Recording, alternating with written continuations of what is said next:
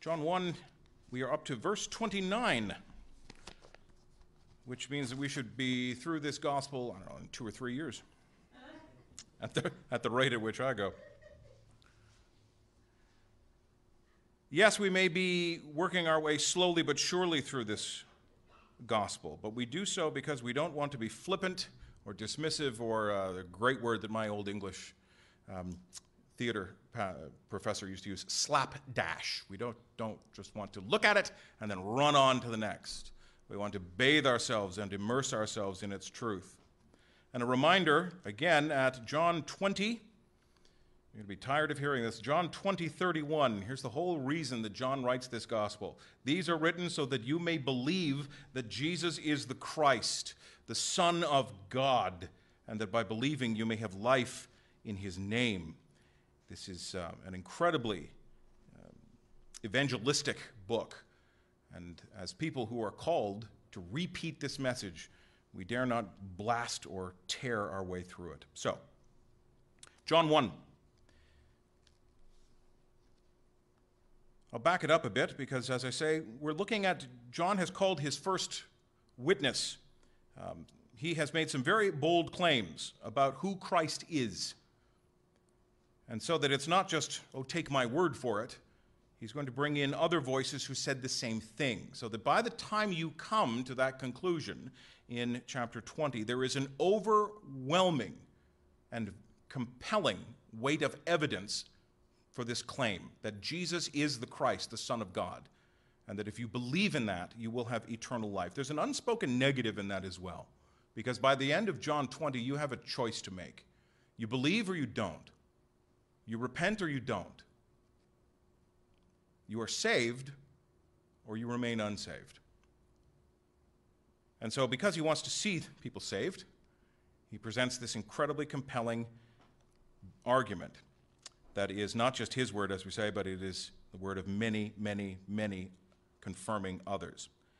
So we come to the first of these figures, John the Baptist, who is at Bethany by the Jordan. He is baptizing for the repentance of sins, and as we looked at last week in the few verses just before we come to this, around verse 20 and on, so many people have come out to see John that news has reached Jerusalem.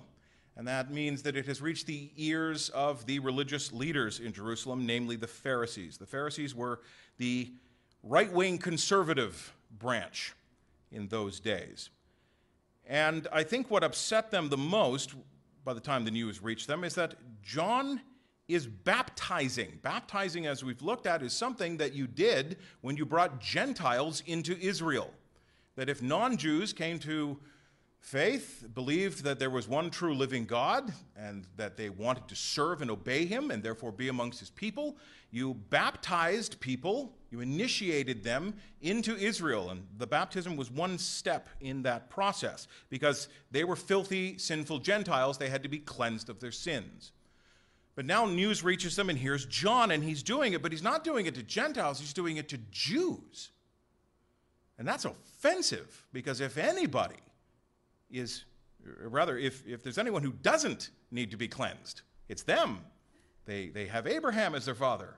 This is Department of Redundancy department. And so people come out and they ask him, why are you, who are you? Why are you doing this? And then he quotes Isaiah. He says, I am, at verse 23, I am the voice of one crying out in the wilderness. That's the Pharisees were biblical experts. They didn't have to have that cross-referenced or explained to them, even though he does, as the prophet Isaiah said. So having no answers to their questions, they then come at verse 24 and ask him, basically, by what authority are you doing this thing then? If you are not the Christ, if you are not Elijah, if you are not one of the promised other Old Testament figures that would have authority perhaps to do such a thing, by what authority you're doing. And notice he completely redirects, if you would. John answered them at verse 26. He answered them and says, I baptize with water. I'm just out here totally immersing people, incidentally. They are going all the way down and all the way back up. I'm just out here baptizing with water. I'm not the one you should be seeking. The one you should be seeking stands among you, and you don't even know him. He comes after me, the strap of his sandal I am not worthy to untie.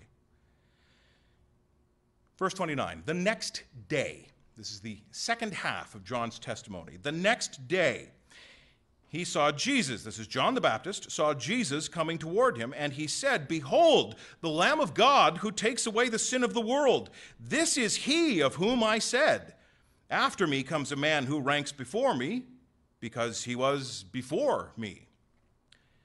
I myself did not know him, but for this purpose I came baptizing with water, that he might be revealed to Israel." And John bore witness. Quote from John, "I saw the Spirit descend from heaven like a dove, and it remained on him. I myself did not know him, but he who sent me to baptize with water said to me, 'He on whom you see the Spirit descend and remain, this is he who baptizes with the Holy Spirit.' And I have seen and borne witness that this man to whom he is referring, that this is the Son of God." Close quote. End of John's testimony and corroborating statements. Lord, add his blessing to that reading. So let's take a look at this morning. This is the testimony, the continued, I have in my notes, the continued testimony of John. I believe it was the actor, I took a photo of it here, I believe it was the actor Jimmy Stewart. You know, Mr. Chips Goes to Washington? Yeah, of course. Yeah, I was going to say the Christmas one, but everybody knows that one. Apparently, James Stewart used to say when they asked him about his philosophy or his approach to acting, he used to say, "Be yourself, but also forget yourself." That is, when you're taking on an acting role, and I'm a former actor, I can unpack this for you, that when you have to be genuine. That is, be yourself. You can only bring to a role really what you yourself have, but then also you have to leave yourself behind and take on your acting, your character, your persona. So be yourself, but also forget yourself. And this speaks about what John the Baptist is doing in this two-part testimony of his. Note that it starts with, "I am not." If you go back up to here at the beginning of my role, "I am not." They say, "Are you the Christ?" "I am not." "Are you Elijah?" "I am not, I am not, I am not." And even when he does profess who he is, it's just, "I am a voice. I am just out here making proclamation." And when they say and approach him about his baptism and say, "Well, then, by what authority are you baptizing? Why are you baptizing?" He says, "It's not even about my baptism." The first half of John's testimony about Christ is entirely deflective away from himself. And I want us to really take that to heart this morning. Myself, particularly. People should not leave the church saying, "What an amazing preacher." That would just be my ego. What they should do is, if they leave talking about the service at all, should be saying something much more akin to, "What an amazing God was revealed to me this morning." We look away from ourselves. We look away from ourselves and towards Christ. This must be our true, faithful, glorifying, edifying posture every Sunday. It's what we strive for. Sometimes we hit the mark better than others, but it should always be the mark at which we fire at. We look away from ourselves. We must decrease. He must increase. To bring in some other John the Baptist sayings about himself. This is reflected in every aspect of our worship here. It has to be. From the responsive reading to the multiple passages of Scripture that we now go to the music that we bring and proclaim, to the message, to the prayer. It all has to be directed outward, not inward. Because we have no power. We have no glory. But he has all power, and he is all glorious. And so John's model of testimony is something that I just really wanted to highlight. It's in two parts, and the first part is, don't look at me. The second part is redirection. Look at him. Don't listen to me. Listen to his words. Don't say, "I follow this particular pastor or this particular celebrity church leader." That would be a cult. say, I follow Christ, that's a church. So John's testimony in two parts begins with, I am not. Verses chapter 1, 19 to 28, I am not. 29 to 34, he who truly baptizes, he says here, right? I'm just out here baptizing with water. I'm not the one you should be looking at, and this is not the baptism you should be seeking. And I am not the baptizer you should be seeking, because there is one who truly baptizes. And then it's John 3, chapter 3, 22 and 36, where we will hear that other summation. And this is while John is in prison. He's rotting in prison under wrongful arrest. They come and say, people are following Jesus. They're not following you. Well, before I go to jail, know this, he must increase, I must decrease. John has, in effect, told the investigating Pharisees what he is not, so that he may point and redirect them to what is really important and who is really important. So, take a look at some of what we've got this morning. Because now we come to if the first half is his redirection, the I am not, then the second half is he is. And within that he is, there are two components, two general components in his, I guess let's call it his affirming testimony. He denies himself and he affirms Christ. So within his affirming testimony, John the Baptist breaks down, I think we can look in the text, at two basic things. This is he. It's not about me. I'm going to point to Christ. And it's not about this baptism. I'm going to talk about the baptism that is really important. So we have these two parts. This is the one that you should seek, and this is the baptism that truly cleanses. Let's take a look at the first half. This is he. Well, verse 30. Jesus is greater than John because he is pre-existent. This is John. Something else we will notice about John's gospel is that John loves wordplay.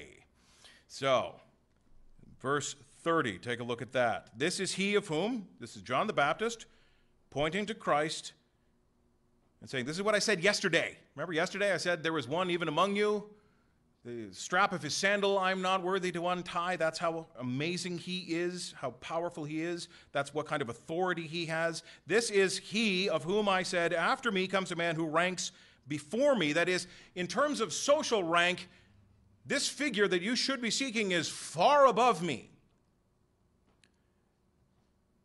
And the reason that he is far above me is because he existed before me. He is before me in terms of social status because he was before me in terms of existence. It's a bit of a, as I say, it's a bit of a stretch, a wordplay joke, but there's almost Jesus told the parables very specifically so that those with the Spirit would understand, those without the Spirit would not. And I suspect that John is doing much the same thing.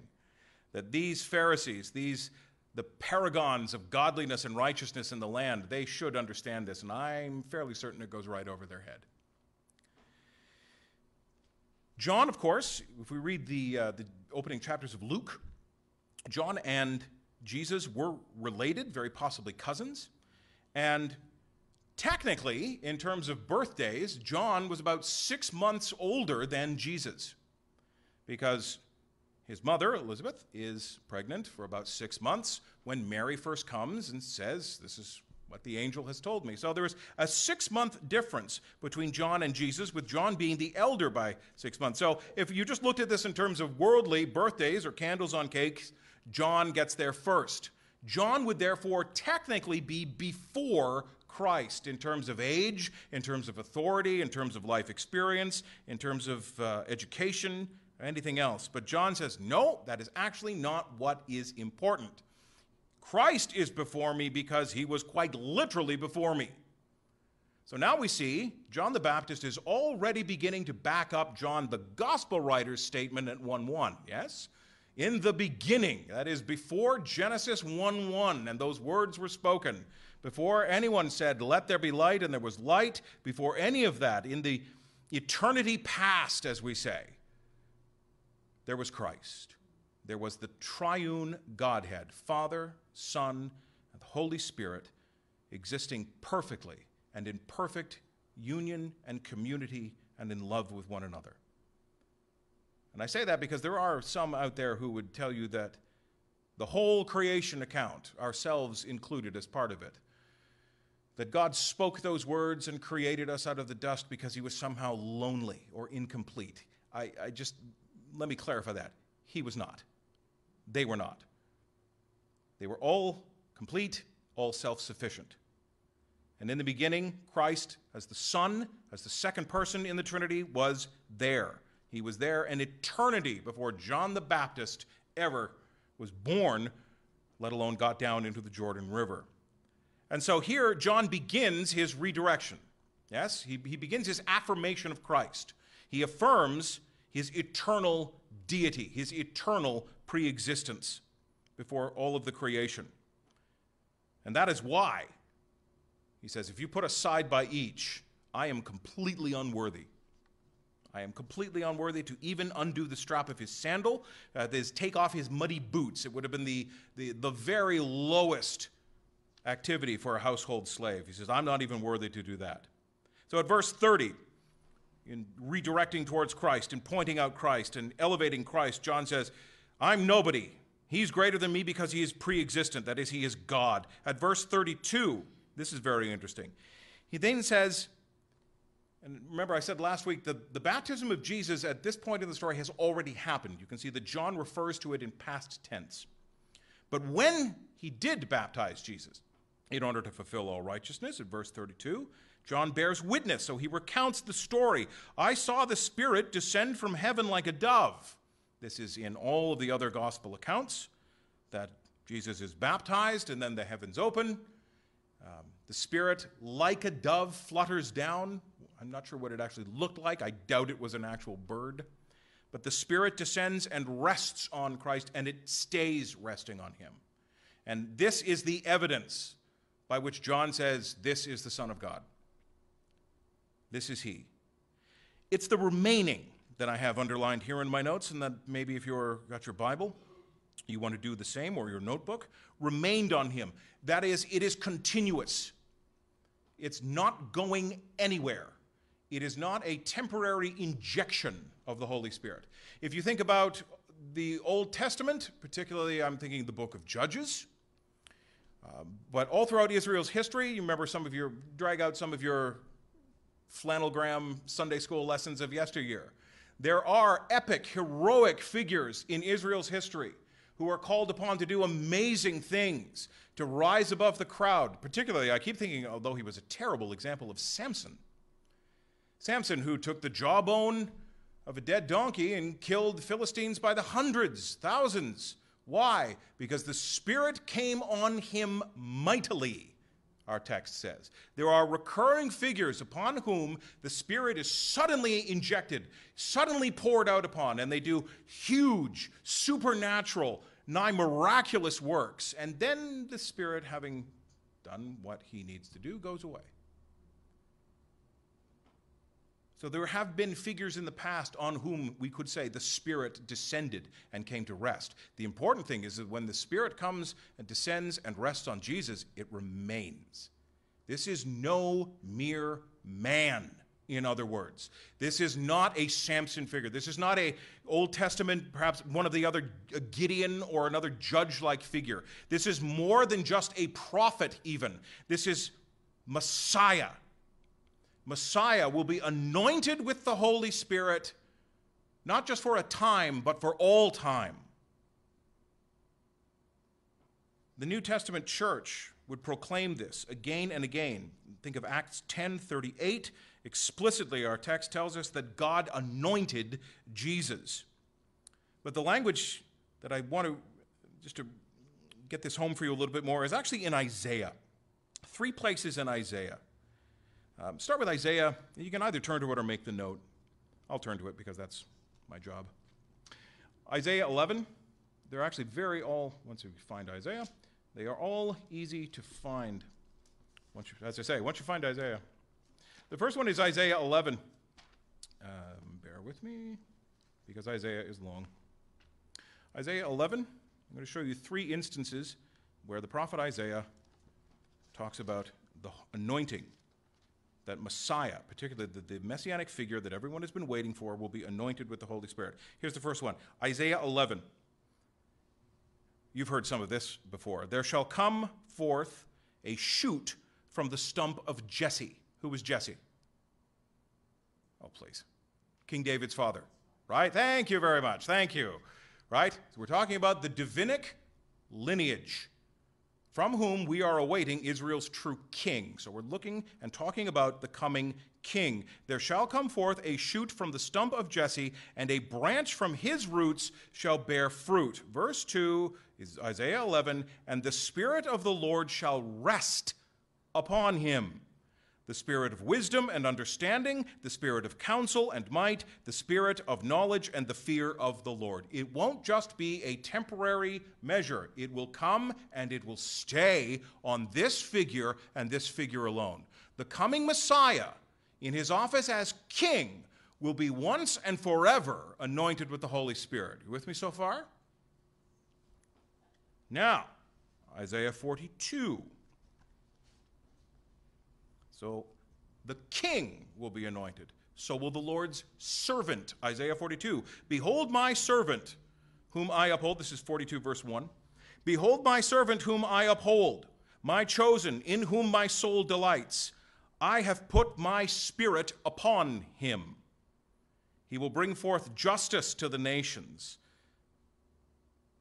So the servant who is to come and suffer, will be anointed. The king who is to rule and inaugurate his kingdom will be anointed. And finally, I know you know these, Isaiah 61.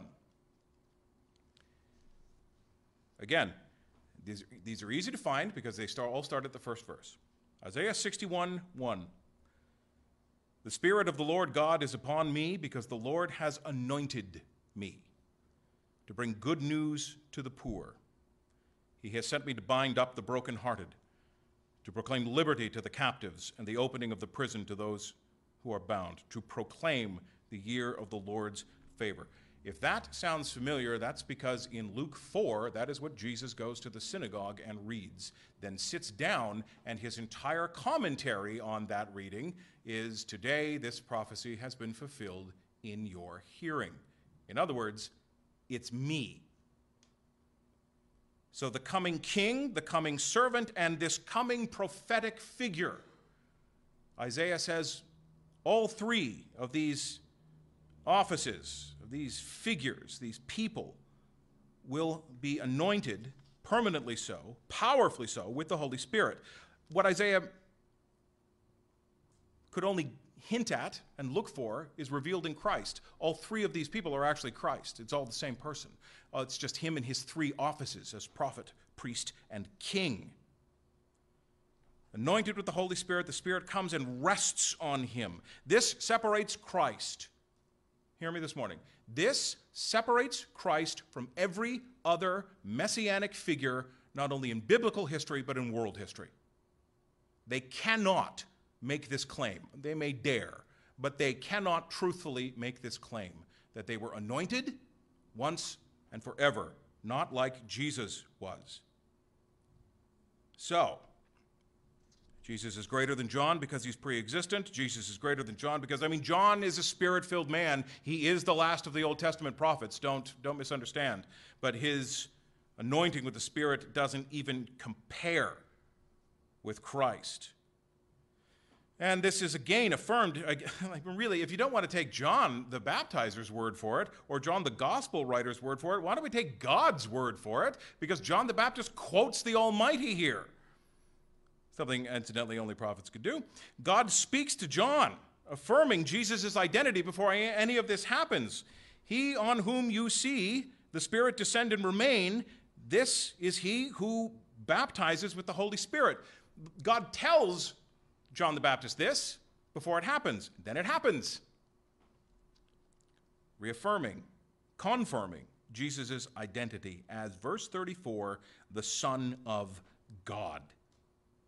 And that, incidentally, is pretty much the end of John the Baptist's testimony, because there's nothing else to say.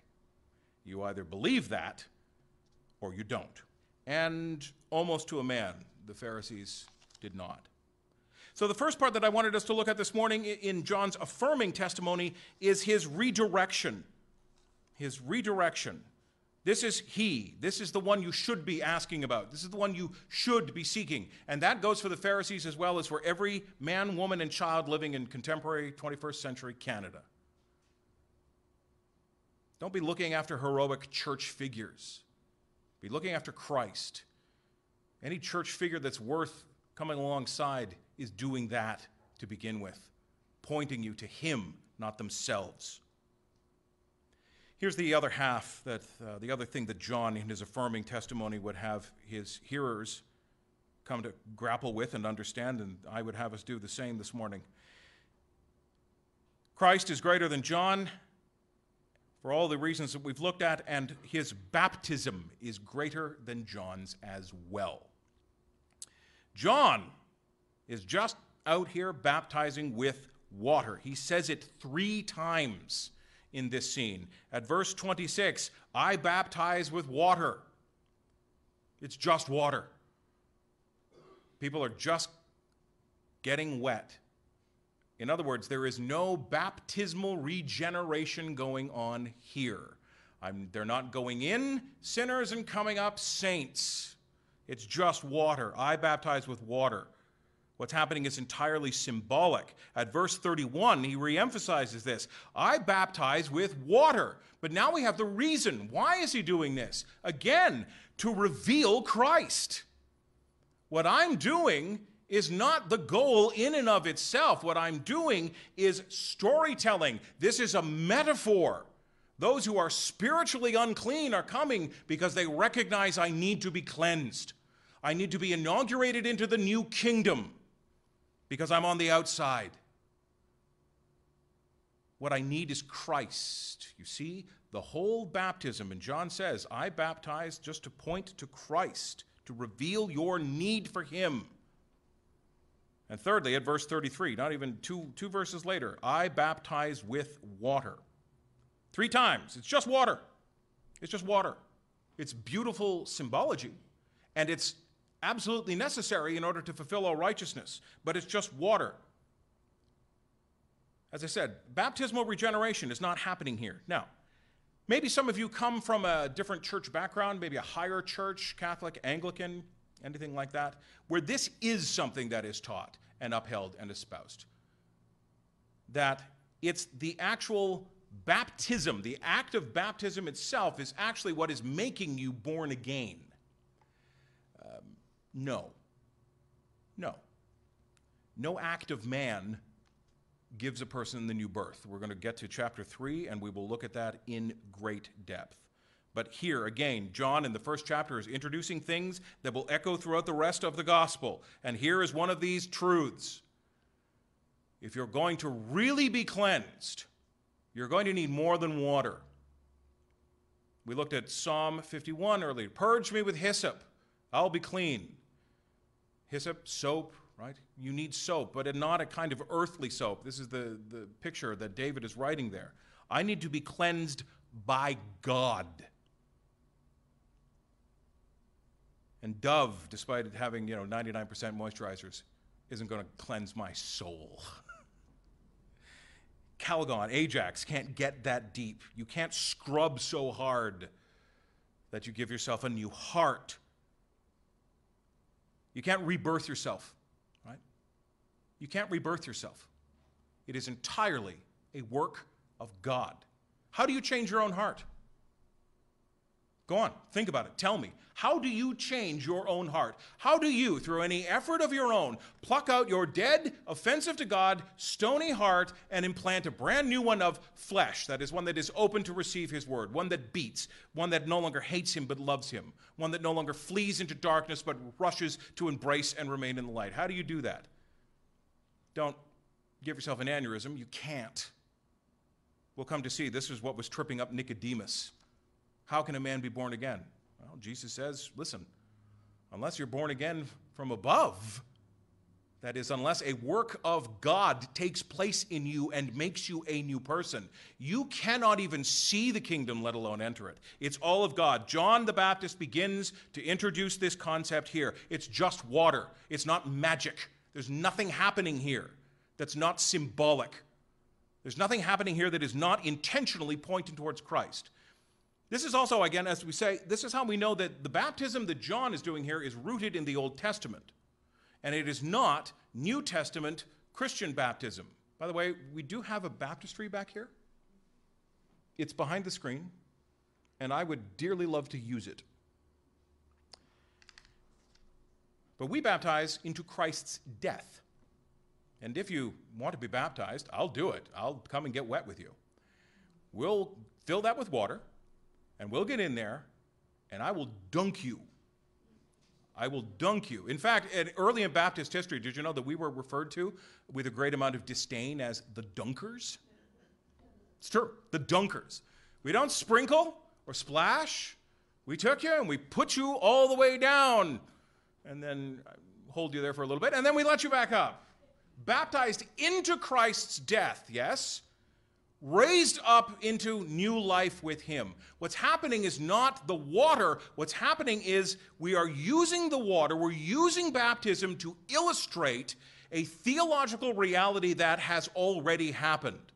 I was dead. Let me go down into the grave as Christ did. Now I am alive. Let me be raised up, not by my own power, but by another. You see? The water didn't do anything. The Spirit has already done it. John says the same thing. It's just water. There's no baptismal regeneration. By an extension of that, the water really only cleanses the outside, doesn't it? The water's not cleansing the inside.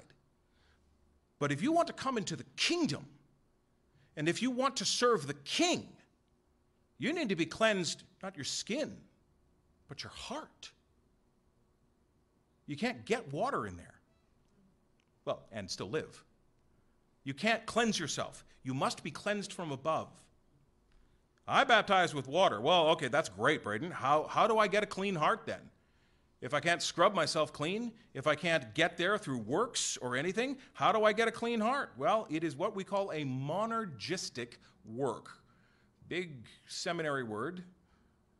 Simply means it is a singular, mono, work, ergo for God, gistic work of God. God does it in his own sweet time and in his own choice and in his own pleasure. Now, how does he do it? This is very interesting. So let's take a few minutes and talk about the baptism with the Holy Spirit. Baptism with the Holy Spirit. So what we're talking about, if you're making notes and following along, this is the word that we need to know. Regeneration. All right? Regeneration. That is literally made entirely new all over again.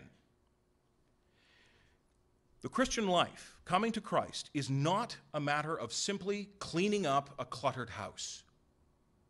It is not, I'm going to get my life in order and get right with God. That's works, and that will last maybe a little while, but it will collapse and fail. It is not, you want to think in terms, I always end up comparing it to those home renovation shows that are everywhere. It is not repainting. It is not refurbishing. It is a complete tear down and rebuilding. Regeneration.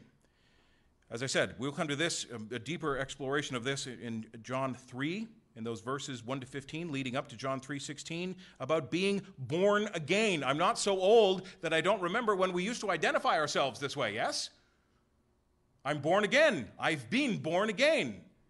Are you a born-again Christian? Which is a bit of a, honestly, when you think about it, a bit of a, again, Department of Redundancy department. All genuine Christians have been born again, and if you haven't been born again, you're not a genuine Christian. But it was a way of identifying ourselves. And for some reason, somehow, that dropped out of our common vernacular. We stopped identifying ourselves as that. We stopped asking, have you been born again? Again, just one of the many things that we need to get back at, because it points to a very critical and real reality.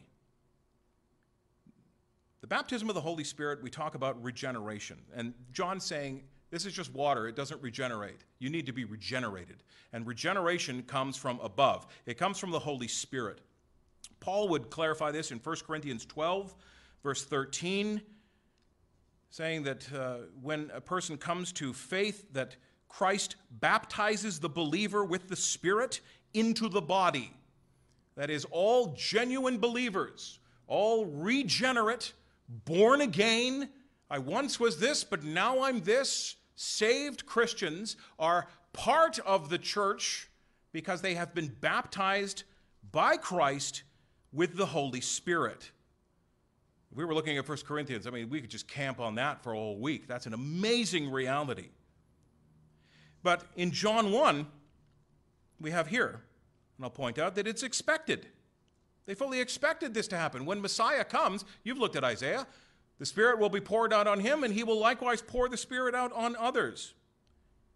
And in verse 2, or Acts 2, I should say, when we come into the actual church age, this is experienced, starting at Pentecost and beyond.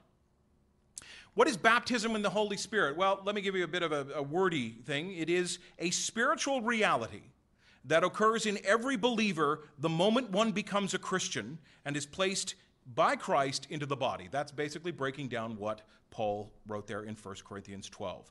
It is a spiritual reality. That's why you can't do it yourself. It's a spiritual reality, a spiritual cleansing. Now, how does we say, oh, okay, great, the Godhead regenerates? How? This is fascinating. You're going to like this. So we say that God the Father is the ultimate agent of regeneration. That is, he makes people new according to his time and his will. The Spirit is the cause of regeneration. That's what we're talking about here, being baptized with the Spirit. But the preached gospel is the means. It is the means of regeneration.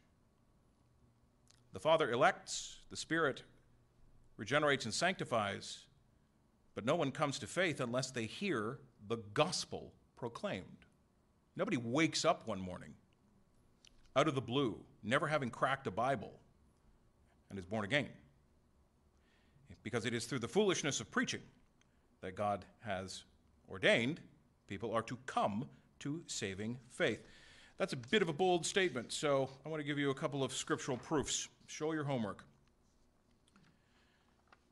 Show your homework that the preached gospel is the means of regeneration. That's how the Spirit works. James 1:18, of his own will he brought us forth by the word of truth.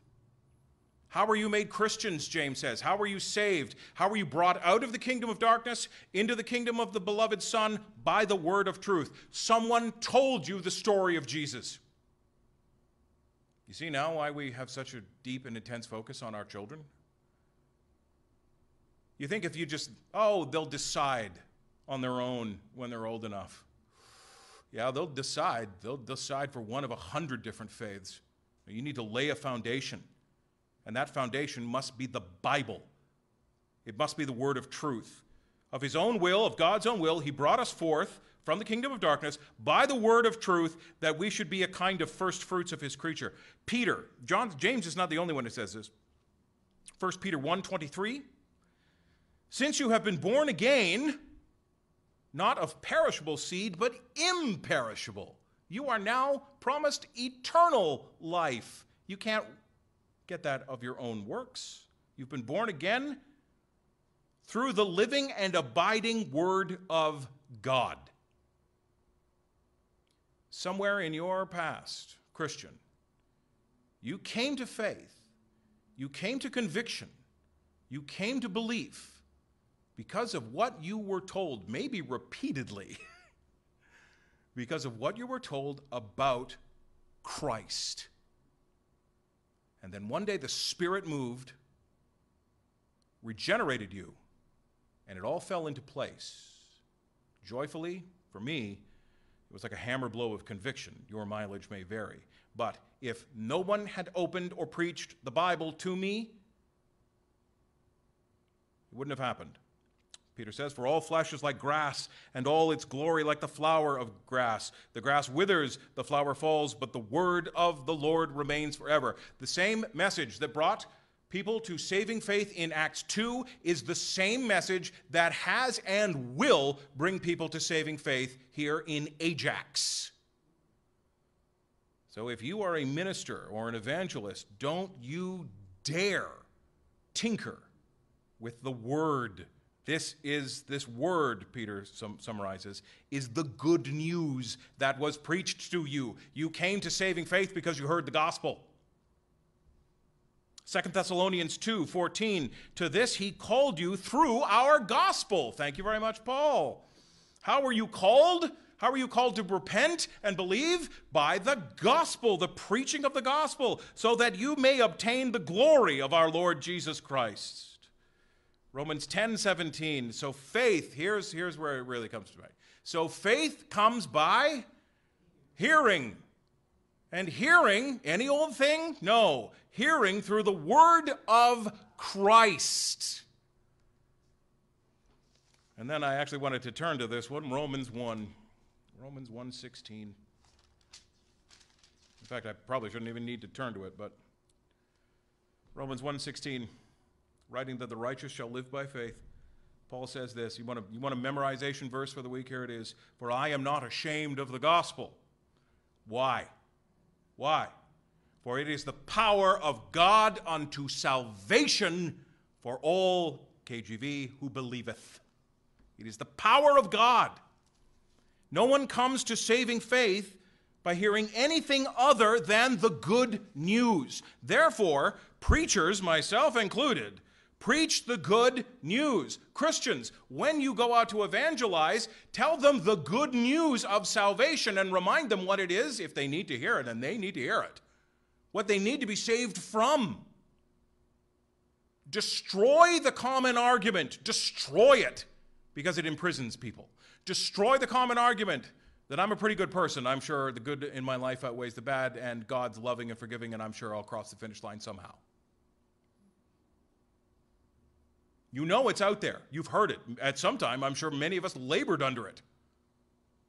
God is good, right? Well, if he exists, let's add that into the pot. If God exists and he's really so good and loving, how could he possibly condemn me?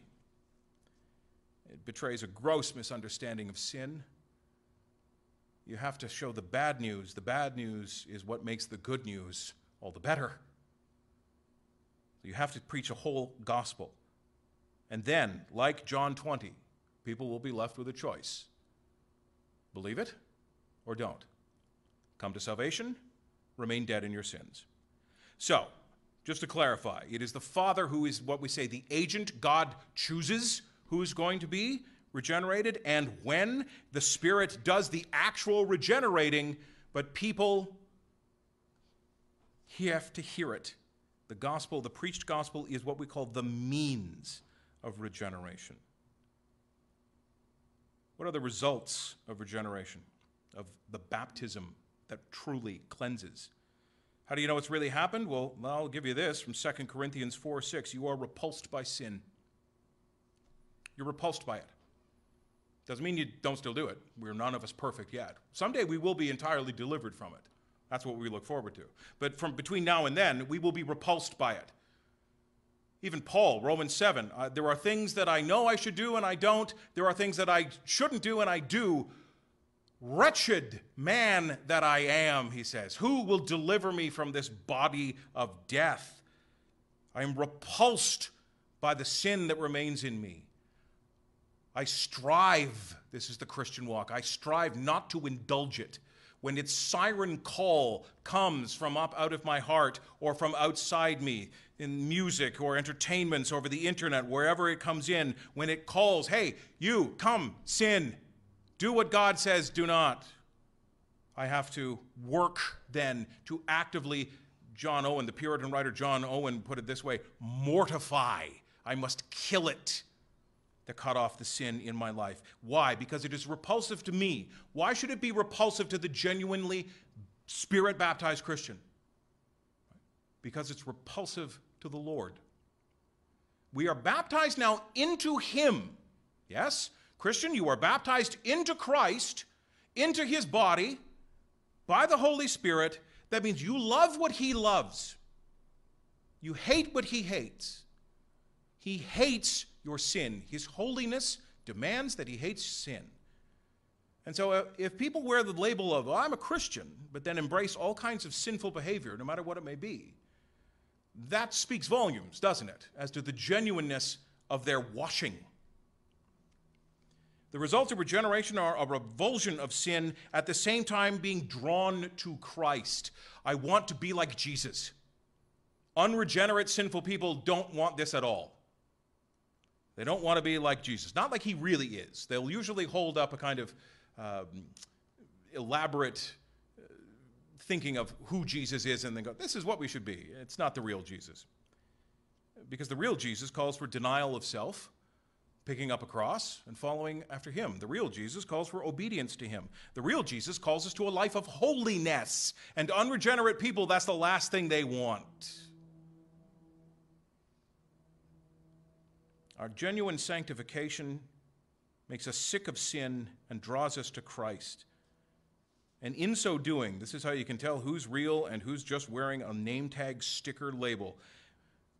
Those who are genuinely regenerated make a practice of righteousness. I seek to do that which is pleasing to God. Do I always do it? Probably not. But the striving is what defines the Christian walk, the striving as well as the putting aside. And this was what John is testifying to. I am not the Christ. I am not any of these great expected prophetic figures. I'm just a voice. You see the connection now? I am calling people. I am giving them the good news. I am pointing them to Christ. If I just stay out here in the Judean wilderness and don't say a word, they won't hear. If they don't hear, they won't be convicted. If they're not convicted, they will not repent. If they don't repent, they will not call out. If they don't call out, they won't be saved. It's the whole inverse logic that Paul presents there in Romans 10. How will they hear? Those who hear will be saved, right? Those who hear will call out. They'll call out on the name of the Lord and be saved. Well, how will they do any of that if they don't hear? How will they even hear unless there's a preacher? And that preacher better be preaching the gospel good news. Well, that's exactly what John is doing. Listen, if you're going to call me anything, John says, I'm just the messenger. I'm just the voice. What you need to really be listening for, seeking and paying attention to is the message. And the message is, he who is greater than me, who baptizes with the Holy Spirit, that is, he who was the pre-existent second person in the Godhead, now stands incarnate in your midst. And he doesn't baptize with a water that will just cleanse the outside, or he's give you a baptism that is a beautiful metaphor. He will genuinely restore your soul. So look to him. How is it that Christ is even able to do this? Because he and he alone is, verse 34, the Son of God. And as much as I wanted to move on to the third day where Jesus begins to call his disciples, next week I think that we are going to do a biblical survey of those three words. What is it mean that Jesus is the Son of God? And I certainly hope that I'll see you here in 7 days, and I'll try to have something for you. Let's come to a word of prayer before we come to the table. God, our Heavenly Father, this amazing truth and reality presented to us here, this second half of John's testimony, let it be our testimony. Let us always redirect away from ourselves and towards Christ. When brothers and sisters come alongside looking for edification or building up, yes, let us be there for them, but let us collectively then look to Christ. In our evangelistic efforts, let us always be pointing towards Christ. In our lives, let us always be showing Christ, never self-inflating, but always denying self. Let us be reduced so that his glory may rise above and be seen and known. And for myself and all other preachers occupying pulpits across this land, Father God, my prayer this morning is that we would be ever true, that you would stifle in us all words of falseness or self-aggrandizement, that we would never make the church about the pastor or about the sermon, but always about the subject and the founder, that all of our efforts from every pulpit in the land would direct towards Christ, would turn the people's hearts to Christ, their ears to Christ, their eyes to Christ, that they would bend the knee, repent, and come to saving faith. Or if they already be counted among the redeemed, that they would bend the knee and with joyous expression proclaim the name that is above all names, no other name given unto man by which salvation has come. Let us be gospel-centered and gospel-affirming, for it and it alone, as Paul wrote in Romans, is the power of God unto salvation. No other message brings people to Christ, and therefore let no other message be the hallmark of our ministries or escape even our lips. As we prepare our hearts to come to the table, our prayer is that you would reaffirm and strengthen in us the magnificent atoning work that Christ did upon the cross of Calvary to ransom sinners to you, to stand in our place, to purchase us through his shed blood, and clothe us not with a righteousness of our own, but with his, so that we may no longer stand ashamed and outside, but we may be kingdom citizens, bathing and basking in your glory. We pray all of this in the Savior's name.